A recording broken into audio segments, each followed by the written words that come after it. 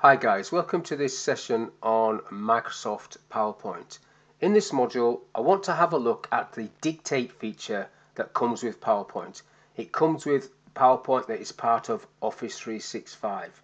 So if you don't see the dictate feature, you've probably got the wrong version or haven't got the version that has it as default. So on the Home tab, you can see on the right hand side, Dictate.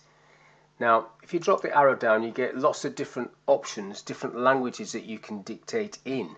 So obviously mine is set to English United Kingdom, and you can see how the other languages sit there. The most common ones, I suppose, are at the top, and then you've got quite a few other ones further down, all the way down to Thai. So not every language in the world, but quite a few sit in there. Now, when you click it, you can see the little symbol appears, and it is now typing on the screen what I say.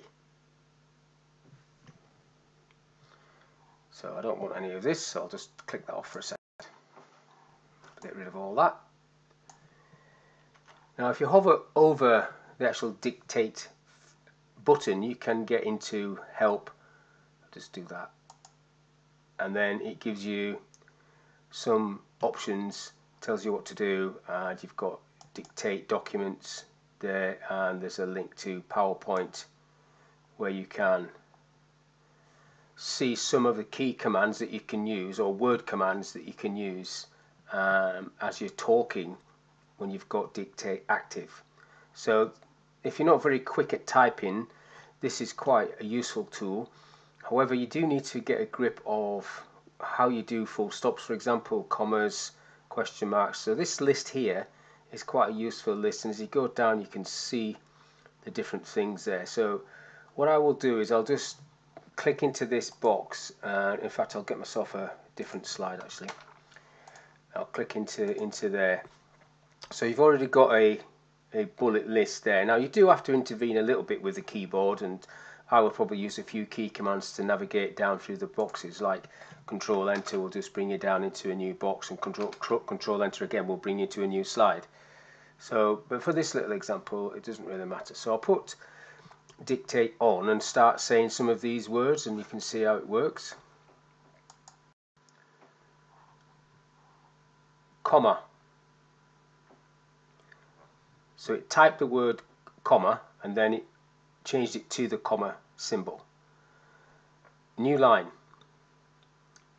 So it did new line, and then it did an actual new line, so it snapped down to it. New line. Colon. You see how it changed that over? Now if I come down this side a little bit, I'll say a few more things. Forward slash. New line. My name is Steve Saxton. Full stop. Get myself a new page. Now this is the title, and then Control Enter to come down to a new slide. Obviously you've got to be careful that you're not talking while you are doing this. Full stop. New line. So we have hyphen, give me a little hyphen, and then you've got percent sign, you've got plus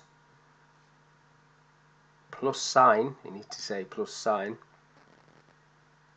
to get the plus, and then you've got currencies further down, dollar sign,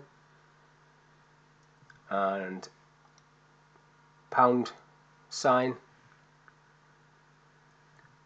Now that gives me a hash, pound sterling sign. There we go. You can also type in the notes area. 1 2 3 1 2 3